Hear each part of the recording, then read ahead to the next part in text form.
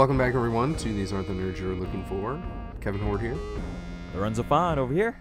Today, we've got a Clone Wars episode for you, Assassin, which is Season 3, Episode 7, production number 221. This is Clone Wars episode number 51 for us. Yep. How about that? We are moving right along here. We've broken the 50. Yes. How's everything going out in California for you? Weather's beautiful, Pretty I'm good. sure. Yep. It's raining today, but nothing nearly as bad as the polar vortex that you just found yourself in. So. Yeah, I don't even know. I had to, we do snow removal at work, so yesterday I had to go out and do some salting last night, which is, whatever, it's part of the job, but the news radio program that I listened to was saying that I didn't catch the beginning of it, but I caught the middle and the end of it, and I guess it was cold enough that you shouldn't be walking around outside exercising your vocal cords because something with yeah, you're not supposed to take deep breaths, basically, because that air is cold enough to basically fuck up your lungs. Well, they were saying it was cold enough to actually freeze in your esophagus. Yeah. So no talking outside. Which is nuts. But the good thing is tomorrow it's going to be like 40, and Sunday, a couple days from now, it's going to be 60. That's quite the swing. It is quite the swing. Yeah, yesterday morning was actual temperature 0, real feel -25, which is nothing compared to what other parts of the country are experiencing. But, St. Louis area was colder than the North Pole and the South Pole and Alaska and a lot of things in between. So, hooray for that. Yeah. I think my buddy in Chicago sent me, and he said it got down to like wind chill of -50 to 60 or something like that. Mm-hmm. So yeah, what I had heard was actual temperature like -25, and wind chill like -50. So that's some brutal stuff. That's ridiculous. Yeah. Anyway, we're talking about some sort of assassin this week, I guess. Yep. So our fortune cookie this week, actually, before I get to that. Directed by Kyle Dunleavy, and this episode is written by one Miss Katie Lucas. Yeah. George Lucas's second daughter. Very nice. And I think that I don't think this is the first Katie Lucas episode that we've had. I honestly don't remember. But anyway. I'm scanning real quick. Not seeing anything else.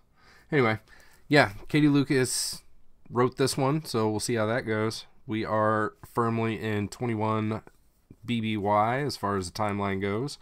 And to follow that, Fortune Cookie says, the future has many paths. Choose wisely. So, who you got this week for our opening this quote? Is Yoda.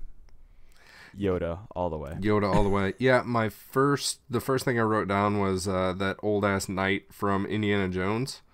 Right. But as far as we know, he is not part of the Star Wars universe. So, save for that nice fan theory that's been propagated by Star Wars Minute that all of Indiana Jones is a fever dream of Han Solo when he is frozen in carbonite. Interesting. And I mean, there are hieroglyphics with C-3PO and R2-D2 in them in the Indiana Jones universe. There's also some crossover actors. Right, clearly. So. To get even deeper, if you go to the Indiana Jones themed bar in Disney Springs in the Walt Disney World Resort, there are R2-D2 and C-3PO references in there as well. Wonderful. Yeah. The bartender pointed that out to me. General Veers shows up in Indiana Jones. Porkins shows up in Indiana Jones, which is funny because his name in Star Wars is Porkins, because he's a portly fellow, I guess. I don't know why the name was chosen, but in Indiana Jones, he is one Major Eaton. Very nice. So, but yeah, the guys over at I don't know if the guys at Star Wars Minute created this fan theory or not, but the guys at Indiana Jones Minute definitely ran with it. So when they kind of have a running tally of all of the evidence of the fever dream, so very nice. It's an amusing addition to their show, so check that one out. But yeah, Yoda, the future has many paths. Choose wisely. Sticking with it. Our newsreel is a recap of the Death Trap arc and the Corruption arc. One thing that stuck, or a couple things that stuck out to me in the newsreel before we even get to the episode, is that it says that Ahsoka has grown strong in the ways of the Force. So they're talking like it shows flashbacks of the Death Trap 3-episode arc. And then the narrator's like, and since then, Ahsoka has grown strong in the ways of the Force. And then it's showing like a couple of clips of the 2-episode Corruption arc. And then he says, now after several harrowing adventures with her master, the two return to the Jedi Temple to I don't know, receive their next mission, right? So the narrator sounds like, the way he explains it, there's more time that has elapsed than it seems than that like the 5 stories that we have seen. But I thought it was interesting that they make the note that like she has grown so much stronger in the ways of the Force over these 2 or 3 or 4, however long it's been. I thought it was weird too, because watching this in the order that we have watched, I agree it doesn't seem like that much time. And honestly, she hasn't been, I mean, she was in the last episode. She was heavily involved in the last episode, but overall in the 2 arcs, between these 5 episodes, I agree it's a weird thing to say. Because we haven't seen that much of her. So it's weird. It's weird to me too. I think I might have an answer. What is that? The answer is that Death Trap was... Nope. Yep. Okay. Death Trap was season 2, episode 20. So, like, those 3 episodes were the last of season 2. And then Corruption and Academy are episodes 5 and 6 of season 3. So, in the actual span of time from watching Death Trap to watching the Academy would have been 6 months. All the same, it just doesn't make sense from a chronological story sense. When that's, because I looked it up too as soon as that was mentioned, but like, let's say even if somebody was binge watching this, right? Like, so maybe not real world time air date differentials. Just, we're still only 5 or 6 episodes in between, right? From season finale of season 2. What are we? We're on 307 here. So the same. Even if you're binge watching this, you're just 6 more stories in between here, between starting season 3 up to this. Right. So we get that weird verbiage sometimes where, and I think that has to do with like when stories are written and when things are finalized and how things are potentially shifted around kind of in order of release and who knows what, but sometimes we get some funky information that pops up in like the newsreel or something, and it just, if you're watching closely, it just kind of throws a question at you. So not even that. It just doesn't sit right sometimes. So that's another way. That's another way to say it. But anyway, so what happens in this story proper here? In the story proper, Anakin and Ahsoka appear in front of the Jedi Council. Yoda is like super congratulatory of Ahsoka, which is interesting because he's not necessarily one to throw out compliments all the time. Anakin gets sent to Balith. Is that the name of the place? Yeah. I don't know. Or Baelith, I think. Baelith. There we go. Long A. Baelith. Anakin gets sent to Baelith because there is a large-scale civil war there, and they have requested some aid, whatever that means. I guess one guy is going to go and calm everybody down. A dude that's known to rush in with his lightsaber and act first and think second probably isn't the best person to send in to help dissolve a civil war. Side plots. I don't know. Whatever. It's basically Anakin needs to go one way, and Ahsoka's like, oh, sweet, I've never been to Baelith. And they're like, yeah, you're not going. We need your report. Right. Do some paperwork. Yeah, she needs to file her paperwork before she can do anything else. So Anakin... But it's really interesting because really quickly it changes from filing a report to staying behind for studies. Not even studies, not even just to study in general, but when Anakin leaves, Ahsoka's like, oh, let me go with you. And he was like, no, you need to stay here. Finish your studies. Like, right. Go ahead and graduate, and then when you're graduated, I'll come back and pick you up, and we'll go have some more adventures. But no more homeschooling with me. Like, you need to do the official thing. So, yeah, she doesn't necessarily do any paperwork in this. As soon as Anakin leaves, it cuts to Ahsoka like sleeping. She has a vision, and her vision is of an attack by Aurra Sing on somebody. We just have pronouns thrown out there like attack her, kill her, don't worry, she will die, stuff like that.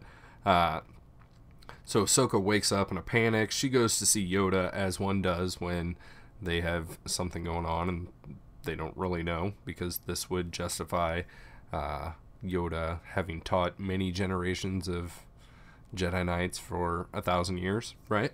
Or I guess not 1,000, because he wasn't 1,000 years old. 900 years, right? Yeah. Before centuries, yeah. Yeah, pretty close. But, so Yoda says these are premonitions. Ahsoka, at this point, reveals, she says, I know what I said in my report. So, the thing that they told her that she needed to stay back to do is already complete. Right. But she says, I know what I said in my report, but I think that Aurra Sing is still alive, and I think she's going to kill someone close to me. It was at this point that I expected Yoda to give her, like, the no attachments, be careful of your feelings, and yada, yada, yada, but he doesn't. He's just like, okay, well, tell me about it. Are these dreams, or are they other than dreams? So he decides that they're visions. He says don't underestimate them, and then basically tells her to meditate on it. So at this point we cut to Ahsoka in the library, where she is lamenting to herself, and because she is often secluded in this episode, she does a bit of talking to herself to kind of exposit what's going on to the audience, as though we couldn't tell anyway. But she's definitely like, I'd rather be fighting, is what the bumper sticker would be on the back of her her iMac or whatever. I don't know. I have a PC. I don't know Apple products. Her MacBook. That's the thing. Was iMac a thing? Is that a... Yes, that's the desktop version. Yeah, well, I mean, she's in the library, so maybe. They don't have personal computers. They don't have possessions, man. Nothing personal. They still have data pads. Yeah, but you gotta check them out and turn them back in and fill out a damage report and all that jazz. But anyways, Jocasta Nu drops off a bunch of data chips, and she's like, here, these'll help in your studies. And Ahsoka promptly just dozes off and has another vision. In this one, Aurra is definitely like, I'm going to kill her or something, and then you see a flash of Padmé. So Ahsoka wakes up at that point, and all but looks into the camera and says, Aurra Sing is going to kill Padmé. I figured it out. So she goes to warn Padmé. Padmé's kind of milling around doing stuff. Ahsoka lets her know that she's been having these bad dreams and that there's this very dangerous bounty hunter after her. Ahsoka's like, oh, that's nice to know. Thanks, little girl, but I got this thing that I'm doing with Bail, and we're putting on this peace summit, and I've got security, so everything's going to be good. I'm going to go.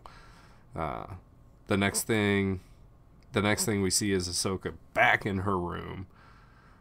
She's meditating, trying to figure out, I guess, more, like, look deeper into these visions is kind of what I got out of it. Yeah. She goes back to talk to Yoda again. Yoda, totally not surprised. He's just like, send her Padmé, you say? Think about this, you must. Do what you will. He's just, doesn't even really give her some advice. He's just like, think about what's going on. Interesting that it's Padmé. I think Yoda is putting some things into his Anakin file, right? This is Anakin's apprentice who said that it was somebody that was close to her. Now she identifies that person as Senator Amidala, and Yoda's like, always with Anakin, this Amidala shows up, So I think this is just kind of mental fuel for the fire. Yoda knows what's going on.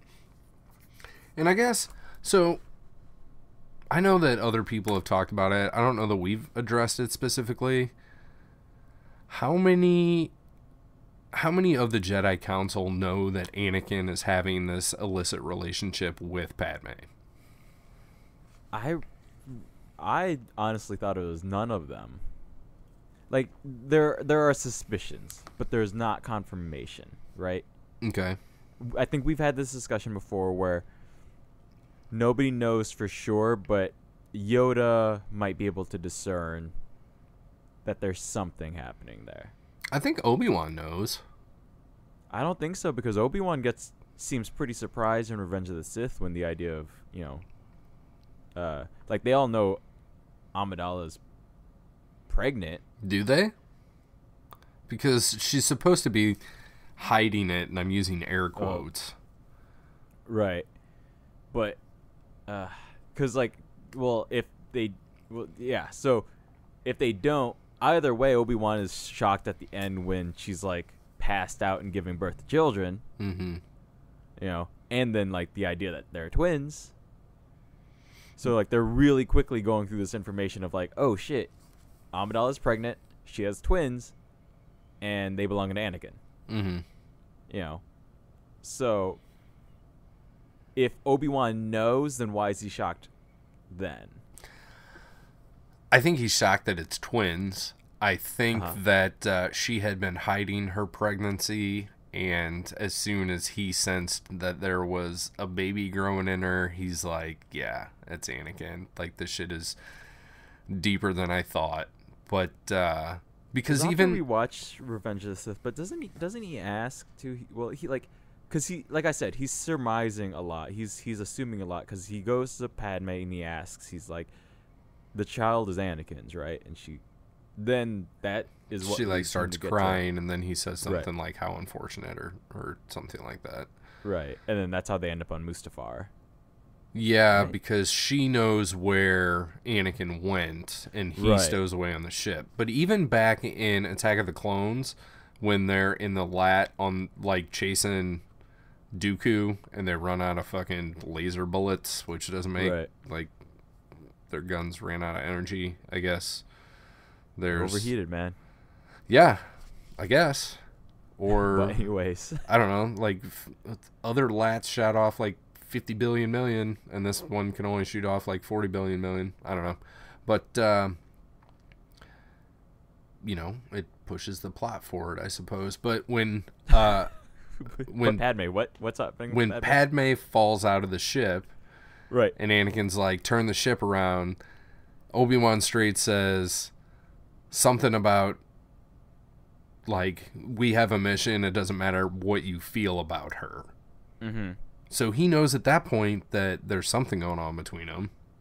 Well, again, I think it's just the leap to a romantic relationship is big, though. You know, like, maybe he realizes that Anakin is feeling some sort of attachment to her, you know? Okay. But it might not be anything different than what Obi-Wan himself has with Anakin. Right? So they have a romantic relationship, is what you're saying? No, what I'm saying is, like, they live in this weird zone where it's like Obi-Wan and Anakin are friends, but isn't that some sort of attachment right there? So then, like, if Obi-Wan had fallen out, Anakin might have freaked out the same way, right? Okay. I can understand where you're coming from. I don't agree, Right, so, like, but like it's just a big leap, and there's no evidence there for me to be like, yeah, Obi-Wan clearly sees that they're banging. Like, that's the leap I can't make from just that one scene. Okay. Does that make sense? I will take that argument, and I will counter with moving forward. Anytime I see some potential proof, Right. we're gonna take it on the list. Right. And that's fine. I just, yeah, like, many pieces of evidence, but just like a one thing, like, you know, like, people I'm not romantically involved with, if they fell out of my car, you know, like. But what like, if you had a mission to kill the evil president of the bad people? Well, that's what I'm saying. It's like, I would still freak out about my friend falling out of the car, even if it was like Lee Harvey Oswald in the car in front of me that I needed to chase. Right? Even if you would get kicked out of the Jedi Order? I'm not saying I would stop and turn around. I'm just saying I'd still freak out the way Anakin does. Yeah, but he's ready to, like... But then if you're in the car with me, it's not like you go like, oh, clearly you and that dude are banging. I don't know. I jumped to conclusions. Clearly. I cannot say that I would not draw that conclusion. But anyways, moving on. Since Yoda is kind of nonplussed that it is Padme, he basically says, be careful, many futures there are. And I guess that kind of gives Ahsoka carte blanche for what she's going to do moving forward, because she just gives herself her own mission. She goes over to Padme's apartment or wherever Padme is, and they're loading up the ship to take off, headed to Alderaan, which is kind of cool that we get to see Alderaan. And she basically implores Padme to let her go with her. She's like, you know, I got a bad feeling about this, and I need to stick around and just see what's going on. And Padme is basically like, you know, I'll let the little kid tag along. There's no harm, no foul here. Right. So, you know, come along if you need to, if that's what you feel you need to do. So, yeah, at that point, they all get on the ship. Ship takes off. There's a left to right wipe here, and I don't know why, but the other day I was thinking to myself, does the Clone Wars often use the George Lucasian wipe for scene changes? And I've never noted it in the past, so I was like, I'm going to start looking for this. Wipes have happened often, yeah. Is it a regular thing? Yeah. Is it just something that I don't pay attention to because I've seen thousands of hours worth of Star Wars? Probably, but yeah, for you to make it through 51 episodes and notice wipes now, yeah, wipes in any and all directions, yeah. Nice. Okay. Wipes down, wipes up, wipes left, right, wipes right, diagonal wipes, and irises. Yeah, we definitely talk about like irisin like at the end of the episode for sure. Yeah, at the end of the episode for sure, but like even during the episode, on occasion there have definitely been irises. They've all been used at some point up to this point here. Okay. You know, diagonally speaking, I don't know if every direction has been used, but definitely like up, down, left, right. Mm-hmm. Yeah. I figured as much, but it's not obviously it's not something that I've been paying attention to. So when it hit my brain, like, is this a thing that happens all the time? This is the first episode that I watched since then. And so I just had to ask the question. So might make me, seem like I'm not paying attention, but I guess I'm just not paying attention to those things. Anyway, we are now, I guess, in hyperspace on Padmé's ship. Ahsoka and Padmé are playing Dejarik, which is hollow chess, right? Mm-hmm.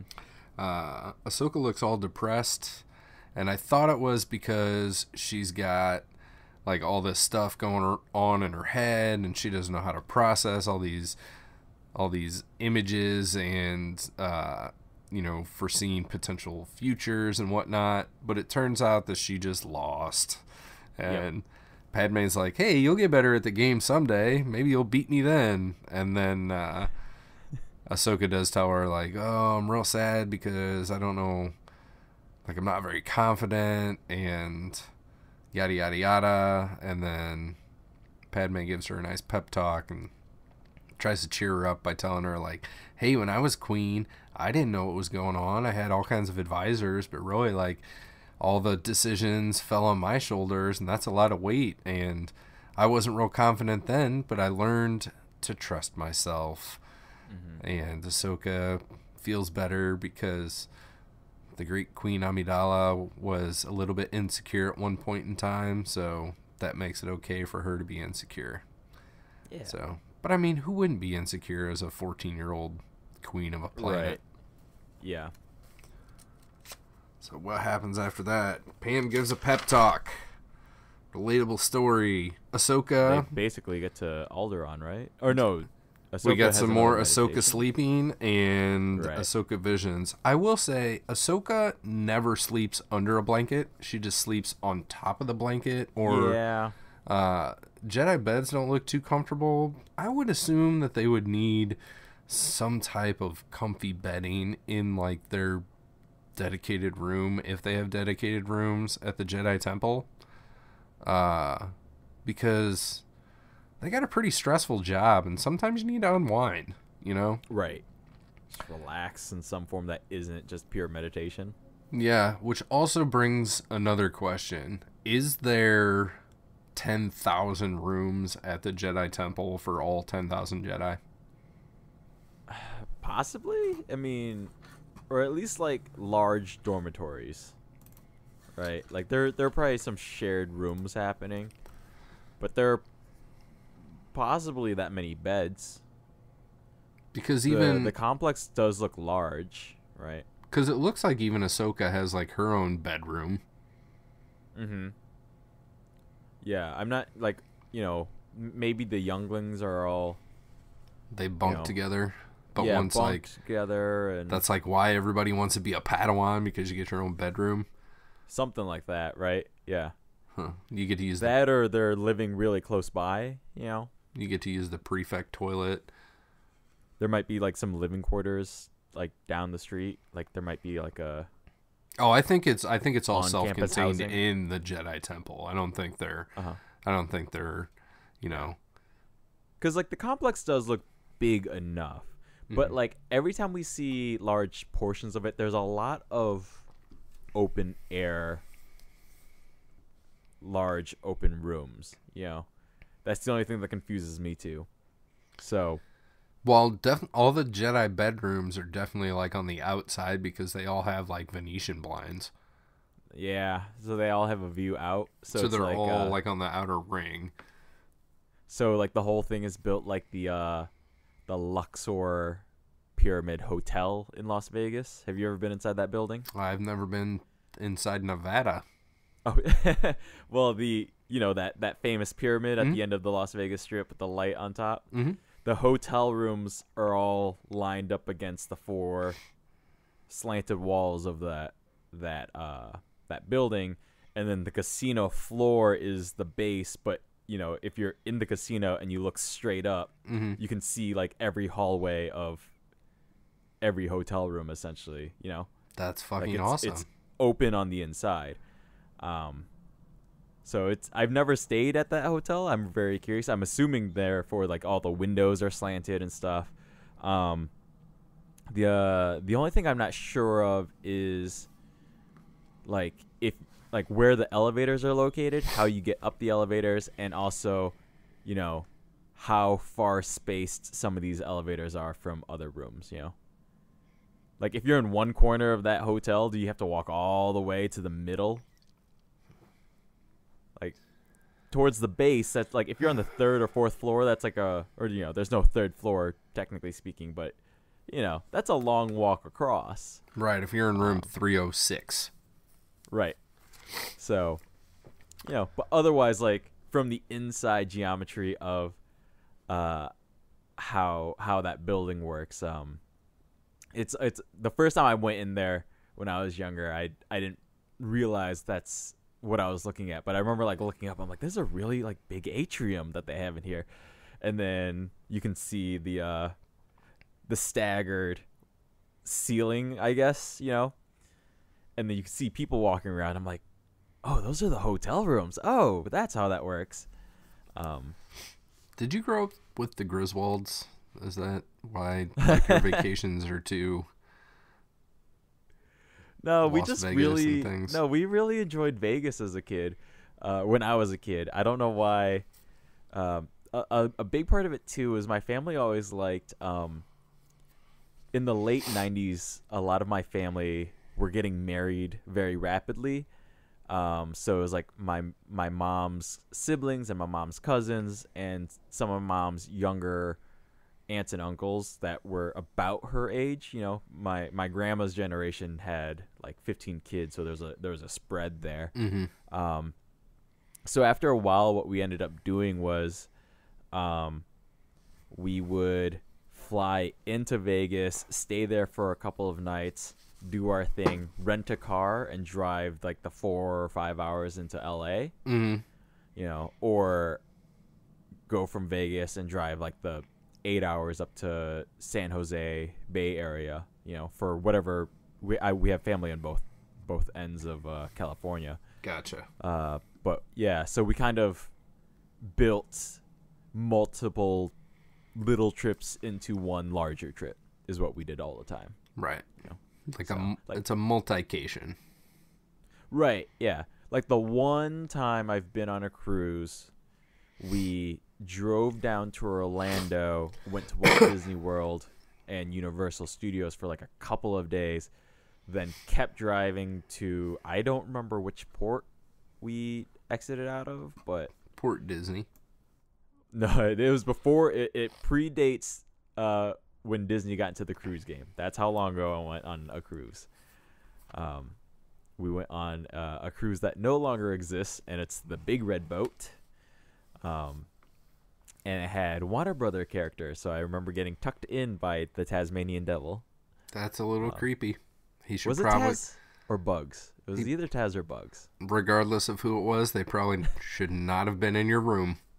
I'll have to find you pictures because it was like I'm very curious. My mom later on was like, yeah, it wasn't cheap. You know who was not tucked in by a Tasmanian devil? Yourself? Ahsoka, because she doesn't use blankets. Yeah. So, yeah. So, during her sleep, what happens here? She's laying on top of the blankets and everything again. She's got more visions, and I guess this particular vision makes her believe that Padmé is going to be attacked immediately. So she runs down the hall and breaks into Padmé's room. I don't know. Enters Padmé's room. She doesn't break in, but like a security guard kind of sees her panic, opens the door. She rushes in. Jumps on the bed, lightsabers drawn, and is like, the assassin is here. Yeah, freaks Padmé the fuck out. Panics everyone. Padmé has some really nice crimped sleeping bed hair. I will say that. Yeah. She's a well-kept individual, even when she is woken up in the middle of the night by a young Padawan with lightsabers drawn. Yeah. But she's ready to make her public appearances at any moment, it seems. This is not the first time that a Padawan has jumped on her bed with a lightsaber So Yeah. I guess, with practice comes perfection. So yeah, false alarm. Ahsoka looks all sad. She's walking down the hallway. Our ship lands on Alderaan. Padmé, Ahsoka, and crew are greeted by Bail Organa, which is nice. They're doing this thing together. Sometimes I question who should be kind of greeting different ships or whatever when they come in. Like when Chancellor Palpatine is consistently like on the landing dock greeting anyone and everyone, including the Zillo Beast. When it comes to Coruscant, that doesn't necessarily make sense, but this does. They got this thing that they set up. She's presumably staying at his palace, I guess. He lives in a palace, right? Is that what we call it? I think so, yeah. I don't know. His wife's the queen. But he says, let's show you to your quarters. Padme, all of her guards, everybody goes into the room, and Ahsoka just sits down on the carpet outside, kind of looking at the door, and starts meditating. She has a brief vision, gets up, goes inside, requests to talk to Padme in private, which Captain Typho doesn't leave. I missed like a half a second. Does Padme ask him to leave, and then he says, no, I'm sticking around? She just walks around the couch, basically, and... Mm-hmm. Because I thought Typho she just said, kind of Captain, follows. can I have a second? But then he's also there anyway. I think she just says, can I have a second to... I think it's like Mon Mothma and Okay. Bail, or That makes more something sense. like that. Yeah. So Ahsoka apologizes that she's like, I was wrong last night, but trust me, tonight is when it's going to happen. Yeah. And Padme in response is just like, I mean, I trust you. Don't worry. False alarms will happen. Mm-hmm. And, and she's like, I hang out with Jedi all the time. I'm kind of used to this. Right. I don't sleep with one, but my apartment is in view of the Jedi Temple. So that's what I meant. So Captain Typho's like, so did you see where this happened in your vision? She's like, yeah, it was in like a big ass room.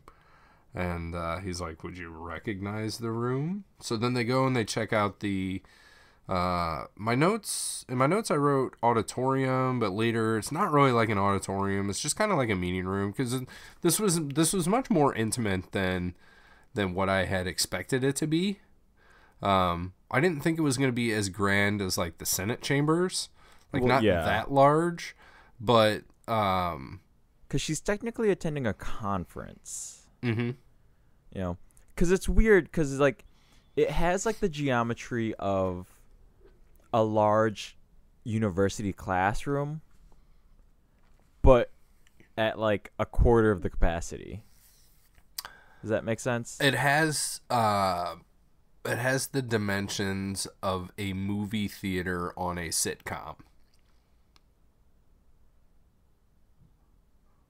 I guess.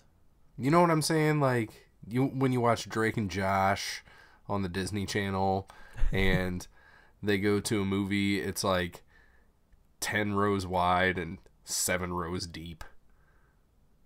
Something like that, yeah. But it's not even like the new reserved seating with like heated recliners. It's just like the old dollar theater chairs. Right. Or like folding chairs.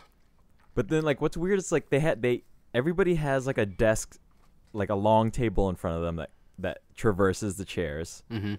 But then like each row is pretty damn deep. Like the table's not deep, the chairs aren't deep, but there seems to be a lot of space between like the chair and the table behind it. It's like a fart buffer zone. Right. Like if I had to guess how many people are in this room, it's like 50 to 100. Yeah, I kind of gathered that. It's not a large room at all. Whereas like a university like classroom, one of the big auditorium ones, what I would consider an auditorium can hold like 300 people sometimes. Right. Yeah. And they still have like the little mini desks and stuff. I definitely expected it to even be more like that size. Right. This is more like a private college size. Yeah, it's much smaller than that, but it has kind of that same dimensions. It's not as deep as that. The stadium seating doesn't like rise right up, but there's a gradual climb. A little bit. Yeah. So Ahsoka does decide that this is the place where the assassination is going to happen, and we just kind of cut to the. But she's ahead. She's still not able to figure out where the assassination attempt will be made. She just knows this is the main room. Right. She knows Padmé will be here. She Right. does not know where the assassin will be. Completely. The next scene is Padmé and Ahsoka on a balcony, chit-chatting, and kind of having some more pep talk action from Padmé to Ahsoka. Because Ahsoka straight comes out and says, I'm confused. I'm confused about this vision because my vision is telling me one thing. Reality is telling me another thing. Padmé is basically determined to continue with, she calls it a summit, like this peace summit, right? Yeah. But she does give some advice to Ahsoka, and it didn't stick out as much as her first bit of pep talk did. Mm-hmm. So after that, Well, like the pep talk kind of goes the other way because Ahsoka's kind of freaking out. Ahsoka's telling, I think it's in the scene, she's basically telling Padmé that she should go back to Coruscant in this scene, right? Mm-hmm. She's definitely urging her to return. Like, you don't have to do Right. this. You need to leave. Like, something's not good here. Got But a then bad Padmé, vibe. yeah, Padmé wisely, in my opinion, mentions to Ahsoka, it's like, I'm a major senator that doesn't give a fuck about shit, and therefore it pisses people off, and this is a normal part of my life. Right, So I basically, need to still doing like, what I I'm- do creates enemies and or people that don't like me. So right. So I still need to do what I got to do because otherwise I wouldn't be doing my job.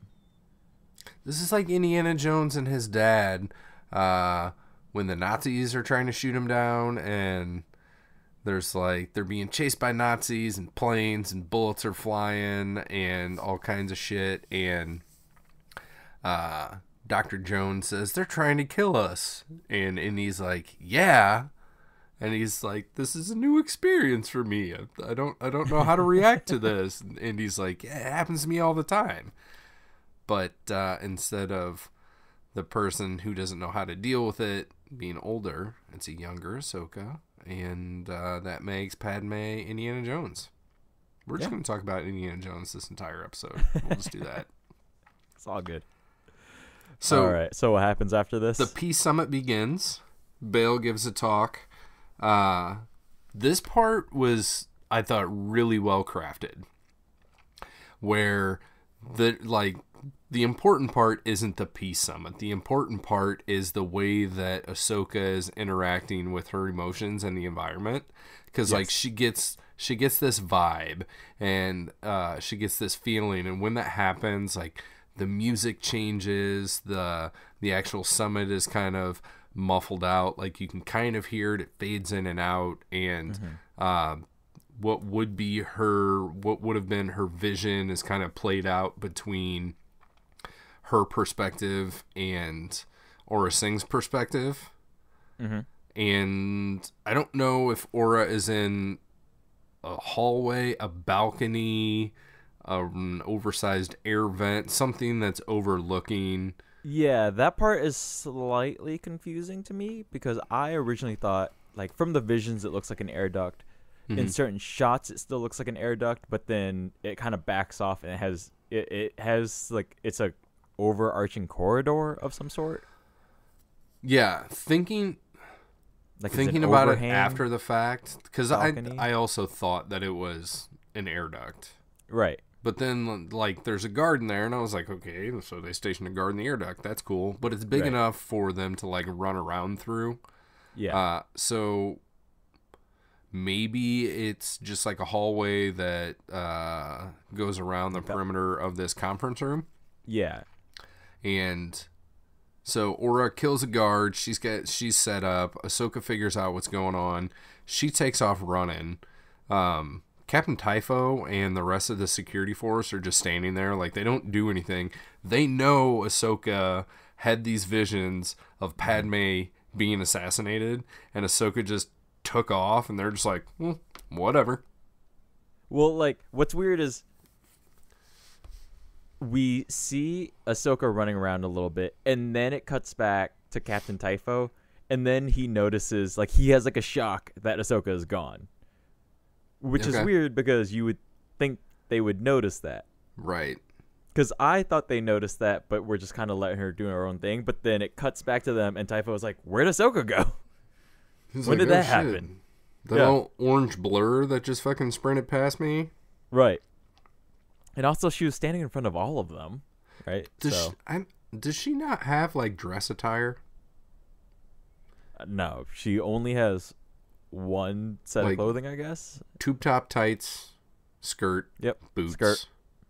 That's all. But it's not like we're going to an official function here. Maybe I should wear like something put on different. Robes, like wear the official Jedi robes, maybe. Or, something. Anything more than a tube top. But yeah, no, that's all. But yeah, so she runs down the air duct hallway balcony thing, and she doesn't have enough time to get there to like disarm Aurra, but what she does, she gives like a nice force push, which re-angles the barrel of the gun as Aurra's squeezing the trigger. So instead of a direct hit, we've got a little graze wound. 'Tis but a flesh wound, and they have a little bit of a tussle. They being Ahsoka and Aurra Sing. Aurra takes off, gets away, and then the shot of Ahsoka when like she knows Aurra Sing got away, right? Shit, can't do anything. Is this weird T intersection where the hallway, like, it's like an air duct where the intersection would be going from one floor to the next, where you have a complete horizontal and then there's a shaft that goes up. Yeah. This is why the definition of what this area is kind of fuzzy. Yeah. So at that point, we cut back to Bail calls for a medical droid. So we go over there, and then we're back in Padme's room, right? We're back in Padme's room after she gets kind of patched up by a med droid or whatever. Ahsoka comes in. She just has her arm in a sling. She only got hit in the shoulder. Ahsoka apologizes, and Padme's like, "For what? You're right, and you saved my life," basically. And then Ahsoka pleads with her again to go back to Coruscant. Padme's like, "Nope, like, we put this thing on. I'm the most important person here. I'm gonna stay." Well, even Bail mentions something. Bail's like, "I kind of agree. You should probably get out of here while you're still safe. You know, you've already been shot." But and then she denies that plea, and then Ahsoka's like, "Okay, well, if you're gonna stay, I got an idea." And this is for like that night speech, so I don't know if it's like the same speech that she was giving in the morning and the evening, or if this is like a 2-part conference or something like that. Maybe it's like a continuing discussion. Yeah, I didn't know if it was that or if it was like two different groups of people, or what. But it's the night speech. So that evening they've got it just goes from that scene to the next scene is like the beginning of the second part, right? And it's just a parade of guards, Bail Organa, Padme, Ahsoka, all coming into the thing. Padme, at this point, is wearing what could be described as some pretty ornate Jedi robes. Yeah. Ahsoka, still no robes. Nope. We see Aurra Sing sneaking around. Ahsoka has these really, really intense detective eyes going on. Yeah. I don't know if you have ever... how to put this? Okay. So a friend of mine's a police officer, right? Uh-huh. And on the occasions that we all get together and we go out to hang out as adults, right? There are occasions where we'll go places and his eyes are darting all over the fucking room, like nonstop, all the time, taking in all information, right? Because that's what his job is to be an information gatherer, among other things, right? And this is the way that I saw Ahsoka in this instant. So I thought the portrayal of her behavior, I thought was spot on. Like, this was nice. She is there in her eyes to make sure that shit doesn't fucking go down. And she knows something's going to happen because it already happened once. She's had all these visions and she's got every means of information collection on like high alert. Yeah. I don't know if she has ears, but if she did, does she? Does she have ears? I'm sure she has some sort of... She has some sort of auditory organ, but regular humanoid ears, I don't think she has. But anyway, you know what I'm saying. She's reaching out with her feelings. She's hearing, she's seeing, she's smelling, she's tasting the air, whatever it is. She's on super high alert. Padmé's speech starts. Ahsoka gets a funny feeling. We see Aurra sneaking around through some actual vents this time, I think. She's crawling this time. She's definitely like on crawling. all fours. She has less room, but it's basically the same kind of decor. It's like the same. It's like the hallway she was in, only about a quarter of the size. Right. At this point, Padmé is revealed to actually be a decoy droid. So the figure that was paraded in front of all these people was actually a droid. That's why the big ornate robes, right? We see Padmé in another room. She's chilling, sitting on a table or something. She's got a comm link, and she's on her bed, I think. Is she on her bed? She's on her bed, yeah. Okay. I didn't know what she was on. We see Ahsoka running. Ahsoka figures out what's going on because she was talking to Captain Typho, I think, and saying Aurra Sing's not here. She's not in the room. She's not here. And Typho's like, what do you mean she's not here? I thought you said she was going to be here. So Ahsoka figures out what's going on. And we kind of cut back and forth between, little snippets of action. But so what happens is, I guess Aurra was smart enough to figure out that Padmé wasn't actually going to be in the room and that there was going to be a decoy. I don't know how she knew that. Good on her. There's nothing is indicated in the story to show that Aurra was tipped off in one way or the other, or that she's just really good at her job. Right. Right. So Padmé's sitting there. We see Aurra in a vent, getting set up. At the last moment, Ahsoka runs in, draws lightsaber, blocks blaster bolt, uses the Force to pull Aurra Sing out of the vent. There's a lot of banter that goes back and forth between the three of them for a while, and then Aurra fires off like 75 blaster bolts, and Ahsoka blocks 74 of them, gets hit with one, and then it's Padmé that shoots her, stuns her. Nice. Aurra's knocked out.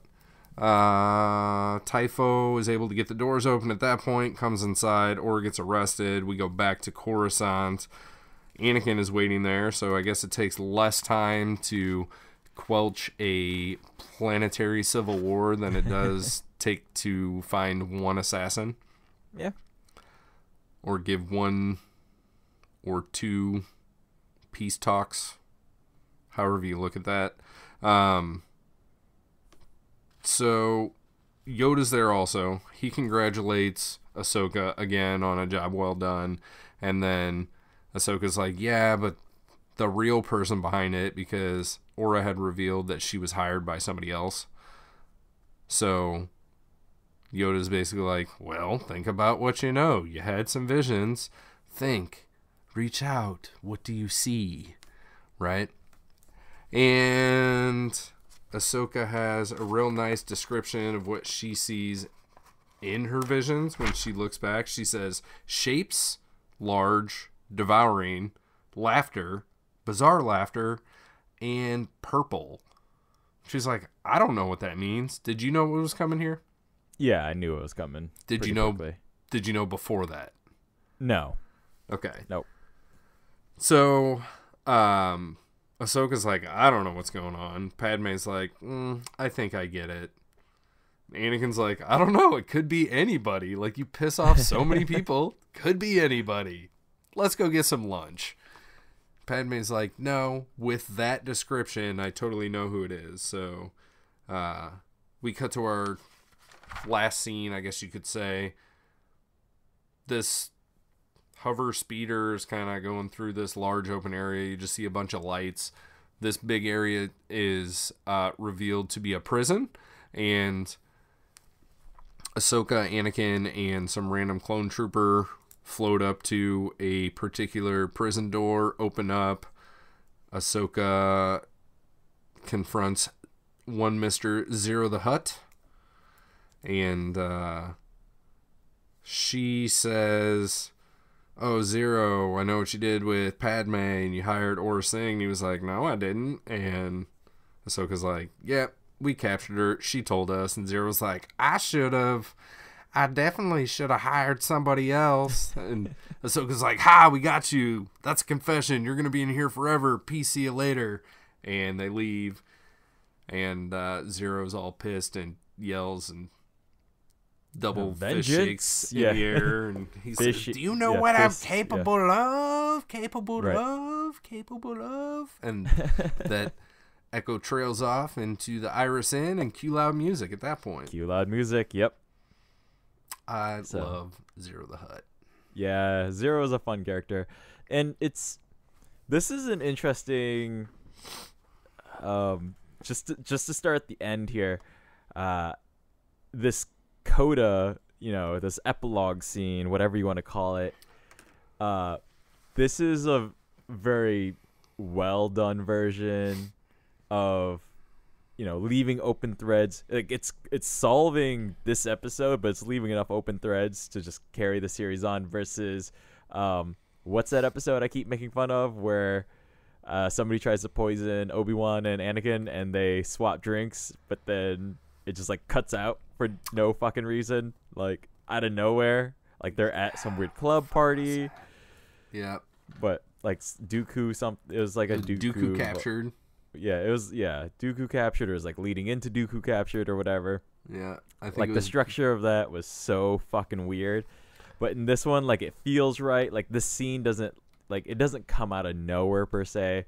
It's definitely kind of like an extra turn we're taking. I think it's an addition that didn't necessarily need to be done. So Ahsoka gives this description. Mm-hmm. Padmé's like, I know who it is. Right. At that point, I'm like, okay, this is the end of the episode. And I looked down and I was like, wait, there's like 3 minutes left. And then they kind of cruise through this open air prison and pull up, doors open. And when it's either Anakin or Ahsoka that is like Zero, at that point, you could have cut it, but nope. Then we have to. I don't disagree. Like the episode could have still ended at any of those points, you know. But having this extra scene, it felt like what is now a Marvel style like mid credit scene, versus whatever the fuck the other episode was doing, right? Like there was still just some sort of natural flow into this. I don't, I agree with you. Yeah, it could have been tacked to another episode. That would have been fine too. But here I thought it played well. Yeah, I agree with you. But there was too much dialogue in the actual jail cell. Like I don't disagree there either. Yeah, like Zero, like, oh, what are you guys here for? Like, hey, we fucking caught you, and he could have been. Then it could have been immediately to like, you know, Zero could have just been like, oh, did you guys figure it out, or did Aurra rat me out? I should have hired somebody else, you know. Gotta get revenge on that Padmé. She's ruined my life. Look at what she put me in. Instead of, hey, we know you did it. I didn't do it. We captured your girl. She said you did it. Oh, really? She said I did it? Yeah, she said you did it. Oh, man, I really should have hired somebody else. Hey, we caught you. We didn't even know that you did it, but you just said that you did it. Oh, woe is me. Oh, I'm so dumb. You know. That's definitely still a weakness of this show. And oddly enough, I think all Star Wars shows kind of have this weakness. Like, every now and then they'll break out of it, but for a visual medium, they do not use visuals to their full potential at all points. Right.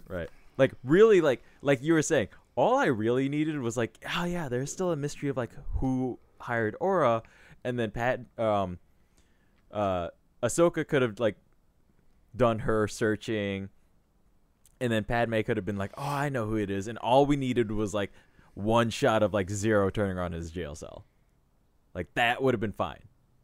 Cut it there. Like, I don't need Ahsoka to meet them, but there's something about this show in particular that, like you're saying at the beginning of the episode, Ahsoka like talks out loud for very obvious things, right? She self-exposits for sure. Well, like, this is kind of a show that, like, as somebody is like lying down to go to sleep, even if they're in the room by themselves, I feel like they would just go like, all right, I'm gonna go to sleep now, and then like lie down. Yeah, yawn. I'm so tired. I should rest. And down they go. Yeah. So, yeah, I agree. It's a long scene at the end.